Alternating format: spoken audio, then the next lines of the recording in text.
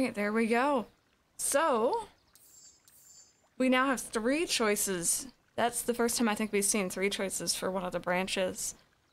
With the interrogation, that might make a difference there. I think that's the only... Yeah, that is our current only choice that we have. So let's go back. Chat, do you want to be sly about this interrogation, or do you want to be chill about it? Which one do you want to do? They needed to know what he was doing in Luka's house. After some deliberation, it was decided they'd run the classic good cop, blank, cop interrogation. Chill or sly? Oh, you guys are splitting it down the middle. Someone tie break it. We did hard. Chill. Alright. Oh, wait, no. Oh, yep. Chill. Chill. Alright. They'd run the classic good cop, chill cop interrogation. I'll handle this. Just gotta play it cool. Luka walked calmly to the light switch, flicking it off and on a few times. Mr. Tolliver shook his head, gathering his wits. So he's gonna see us this time, because he doesn't have the light in his eyes. Golly, I sure got my bell He rung. looked over to find Luka, who returned a calming grin. Sorry, Mr. Tolliver. It was all a big mistake. Luka, what's going on here? Why do you have me strapped down? No one's fault, really. Rollo just got a little startled. Rollo's here? Rollo and Beck emerged from hiding to give a timid wave. Well, alright. Mistakes happen. You kids give old Hiram a good scare. Let's just get me out of these ropes and call it even. Luka glanced over to Rollo and Beck, who replied with skeptical looks. Mr. Tolliver, why are you in my grand's basement? I'm here to help, of course. Help with what? What's my gran up to? If you'll just cut me loose, I can show you. How do I know we can trust you? Mr. Tolliver exhaled with disappointment.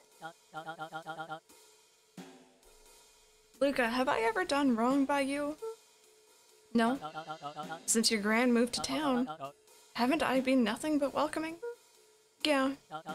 So why would I turn my back on your family now? It's just, all this stuff seems pretty weird.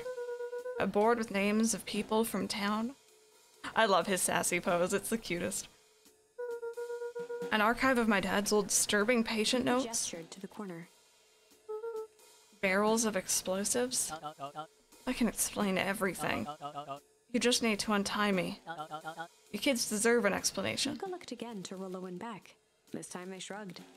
Luka began to slowly loosen the bindings. Mr. Tolliver gently rubbed his wrists. That's a good lad. This'll make sense in time. He edged imperceptibly toward the stairs as he spoke. You see, this town has secrets, Luka. A very dark past indeed. Before the kids had even noticed his movement, Mr. Tolliver was at the light switch. A past that must be brought to Punctuated his final words by flicking the switch and rushing up the stairs. light. Son of a... Beck darted to the wall and turned back on the lights. It was too late. Rollo confirmed what they all heard.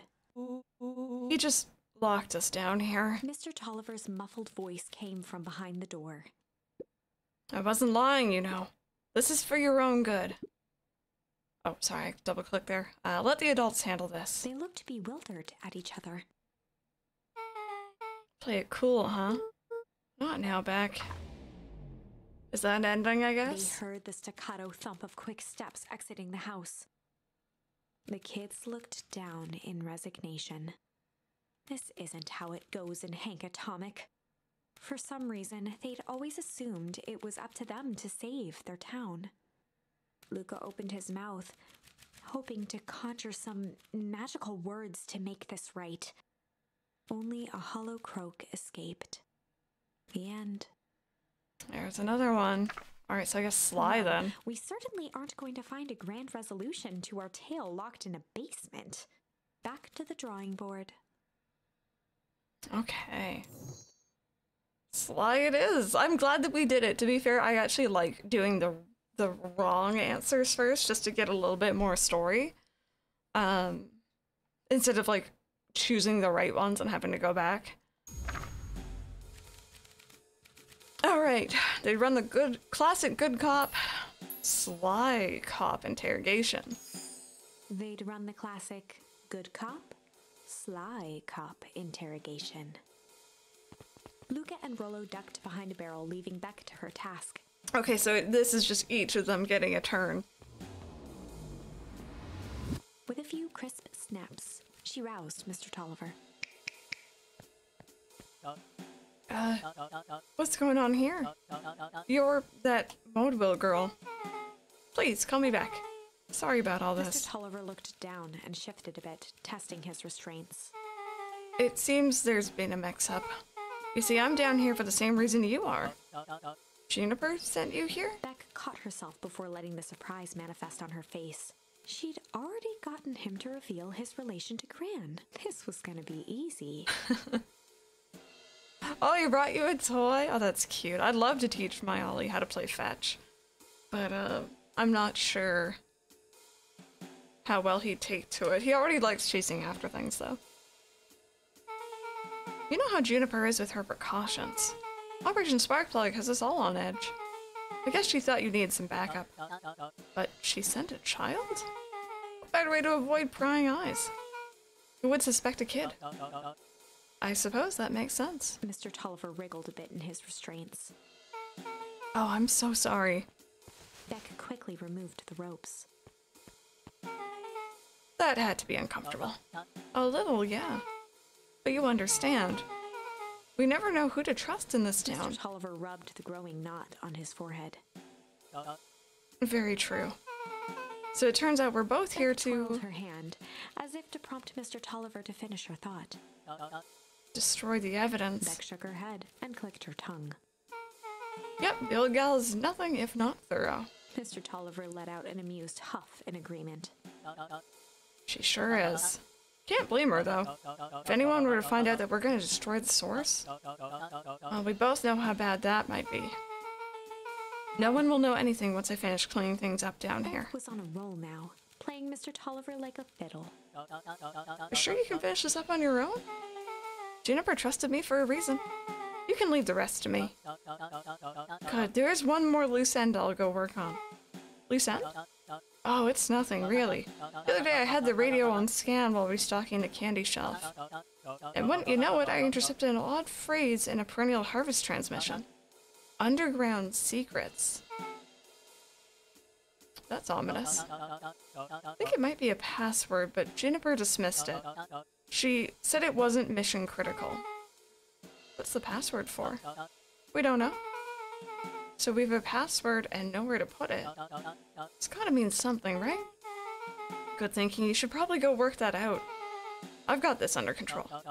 That's a relief. Between you and me, this basement gives me the willies.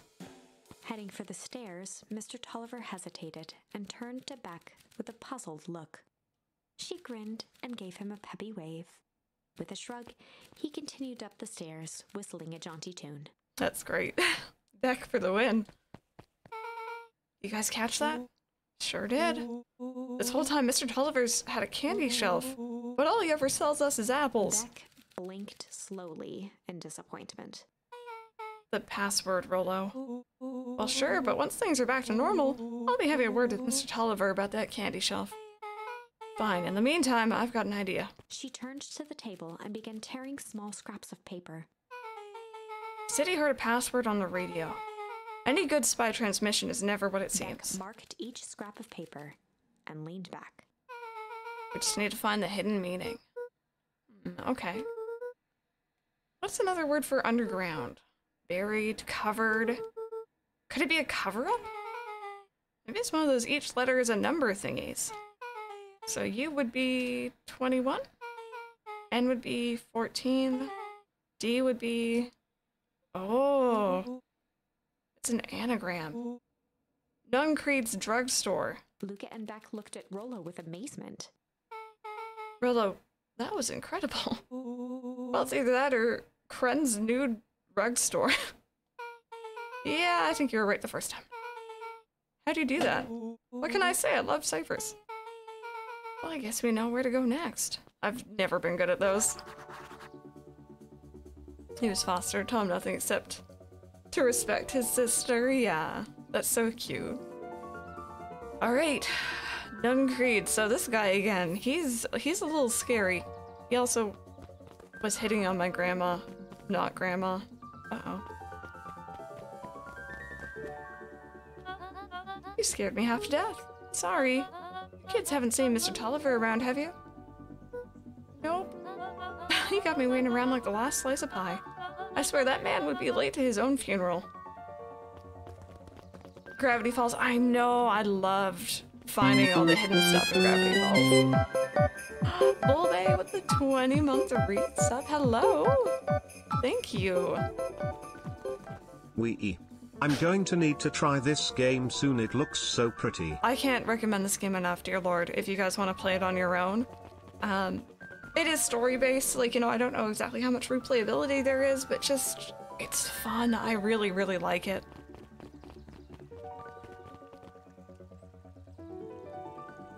That was a very fantastic Wii. You're late, Augustus. Sorry, sister. Just caught up with work. Work? You? I had a few more details to lock down for the festival. Oh, what do you have to report? What is this insipid town festival really about? I think... Gus looked around nervously. I think Mr. Kerr really does just want to do something good for the town. He's actually a pretty nice guy. You should spend some time with him. I didn't pull strings installing you as mayor so that you could make friends. Your job is to help me figure out what Kerr and Perennial Harvest's true intentions are with this town. You have a responsibility. This is our father's town. Was. Excuse me? This was our father's town. He's gone, Eris, and he isn't coming back. Father left us with nothing but problems. Mr. Kerr came here and offered to help us. We accepted that help. We didn't agree to them turning Father's warehouse into a toxic dumping ground. It's just a temporary arrangement. The glow could be seen from our damn backyard. They're dumping their nasty little secrets on us. When all this inevitably goes wrong, who do you think will be blamed? Eris's cry hung in the air. We have a new choice to make now, sister. This town is going to change whether we like it or not. Are we going to choose to be a part of that future, or be forgotten in the past? It's a shame. Father named you Augustus. You will always just be a Gus. Good night, Eris. I'll see you at breakfast tomorrow.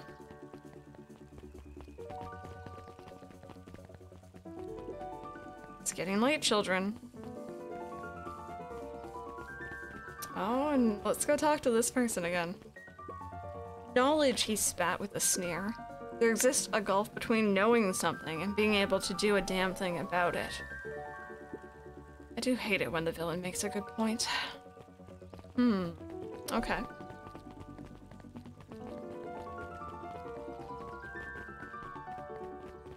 Oh. Okay, so this kid, I don't remember his name, but he was, I don't think he's a Valentine. Maybe he actually is. But anyway, in Sharper Valentine's will, he said that Harris had to take on this kid and take care of him.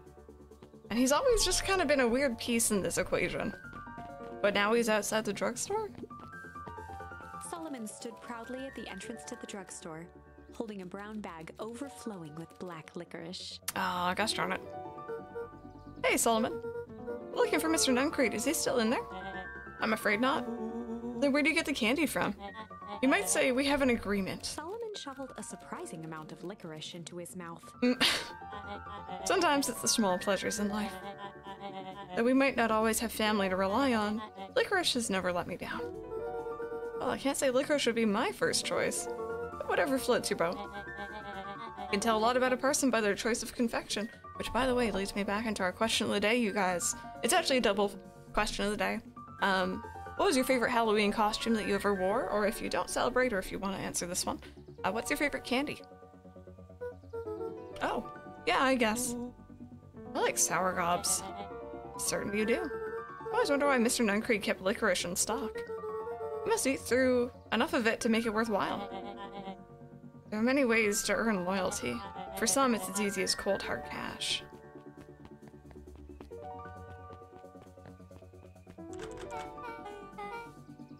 You went as a Power Ranger?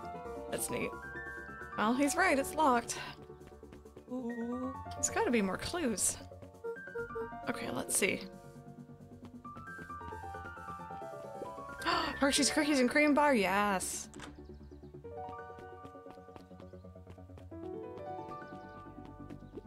The phone booth, maybe? Have you ever seen anyone actually use this thing? Because we know that the floor opens up there. Mystery Beacon Pines, I just started and I love it so far. It's really, really good. Dear Lord, this game is just amazing. We're much later in the game, so I don't want to spoil you on anything, of course. But I hope that you enjoy it also. It is amazing. Bedtime stories. Yeah, no, it's very storybook-esque, yeah. Besides Mr. Nuncreed, no. Beck cupped her hands on the glass to peek inside. That's not a normal phone booth. It's got like a blinky keypad. Why would there be a blinky keypad? Cred Nudes Rug Store. I mean, Underground Secrets. The password. Beck flung open the door and they all squeezed in. Alright, so we know that this goes down because we went there for one of our endings here. Just wanted to come say hi. For sure, for sure. I hope that you have a fun time with it. Let us know how you enjoy it when you're done.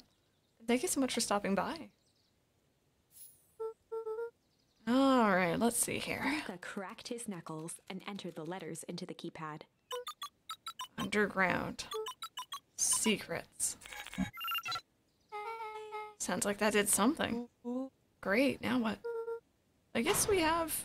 The inside of the phone booth dropped loose from its shell. Without even the space to panic, they closed their eyes, held their breath, and accepted their fate. Suddenly, the chaotic descent slowed to an effortless landing. Have a good one, Michikins. We'll see you later. It was unclear where they ended up, but at least it was solid ground. This is our first time seeing it. The air was stagnant and smelled vaguely of chlorine. I knew it. You knew there was a secret hub full of strange tubes under the phone booth? Of course I did. Didn't I say that? No. I definitely thought it. Alright, Zeros, and we'll see you later as well. Have a good one. Do you remember when I said how cool it would be if the transdimensional conduits from Hank Atomic issue 12 were real? Rollo, at one point or another, you said that about every technology ever discussed in Hank Atomic. That's why I'm such a good predictor. Looks like each of these has something written on them. I'm more interested in this. If this is a broken mask? This suit has a broken mask. So, have we found our mystery warehouse creeper? At least we found their hazmat suit. It walks like a Nuncreed and talks like a Nuncreed. Let's not jump to conclusions. Just saying.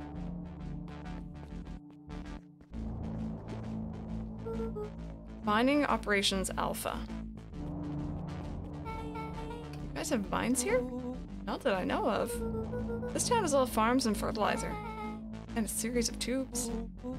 Paul says you can only trust a miner up to the point when they hit gold. Not sure how that wisdom applies in this exact situation. That's the thing about Pa, you don't always realize what he means until it's too late. Perennial Harvest main office. That's where my mom works. What does she do? Science stuff? Is she involved in all this? We just moved here. How could she be involved? True. Valentine Fertilizer Warehouse. Isn't that where you almost got snatched? Yeah. Why would Perennial Harvest have a tube going down to the old Valentine place? This is starting to feel like something big. Drizzle is Iron Man a lot, my favorite candy at the moment. It's Reese's Sticks. Reese's Sticks? I don't know if I know those. I know Take Fives. That's a lot of buttons. Stand aside her things. I've read enough Hank Atomic to know my way around sci-fi tech. Will's hands hovered over the field of blinking buttons. Eeny, meeny, miny. Someone's gonna come out from the Valentine place? Rella, what did you do? Oh no, it was him who hit the button. Okay. Wafers with peanut butter and chocolate. Oh, that sounds good. Nothing. I didn't even mow yet. What was that? Hide. Where? There's nothing but weird tubes down here. Just get back. Oh, there he is. Shit. That was definitely him who grabbed us. Shit. Shit. Awesome. You all need to come with me now. We're not going anywhere with you. Not until we get some answers. Mr. Underground Secrets. I told them it was an absurd password. They love anything that makes them feel clever. They who? That's no matter. If I can keep you hidden until after the festival, I might be able to save your skins. We don't care about our skins. Hold down now, I like my skin. This all stops now, Nuncreed. Joseph waited for a moment in silence. You just sound just like him. Who? Walt. You don't get to talk about my dad. You know, your father and I were friends back before. He gestured toward the strange tubes. All of this? That's a lie. It's true, I used to bounce you on my knee. What happened? Same thing that always happens. Reality, complications, life. We were a team, Walt and I. An idealistic doctor and a bright-eyed pharmacist. Both hell-bent on helping folks.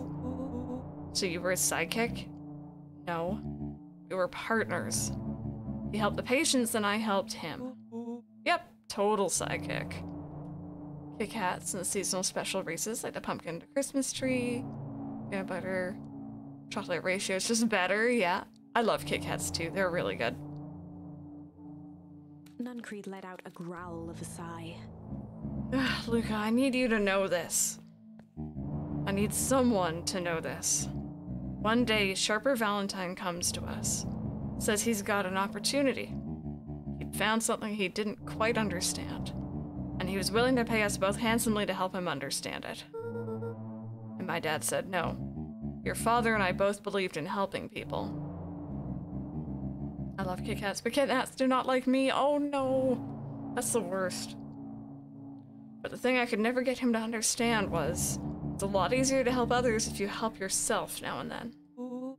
Classic sidekick into villain plotline. Walt loved being righteous almost more than he loved his family. He was wrong about that one thing, though. When he begged me not to take Valentine's offer, he said, Joseph, if a person says yes one time to Sharper Valentine, he'll make sure they keep on saying yes to him until the day he's dead and gone. He shook his head wistfully. Gluten, yeah. Sharper's long gone, but he's still got me saying yes.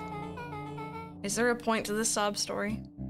Not really, no. Just an old man trying to delay what needs doing. Nuncreed took a menacing step towards the children.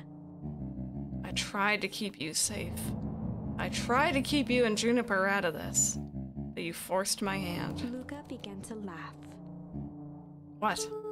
You really don't know? My gran isn't out of this. She's been scheming right under your nose. Juniper? Seems like she's planning on crashing the town's party. She's gonna disrupt the festival? Why would she? The color drained from Nuncreed's face. What? How does she know? Apparently she knows a lot of things. What? Let's just say this isn't the only underground layer we've busted into today. And honestly, hers was way cooler. She's got maps and explosives and bad intentions, big man. Nuncreed grabbed Luka by the shoulders. His eyes were frantic. You need to tell me what she's going to do right now. She doesn't understand what it is she's messing with. I, tell me now, she's in danger, boy.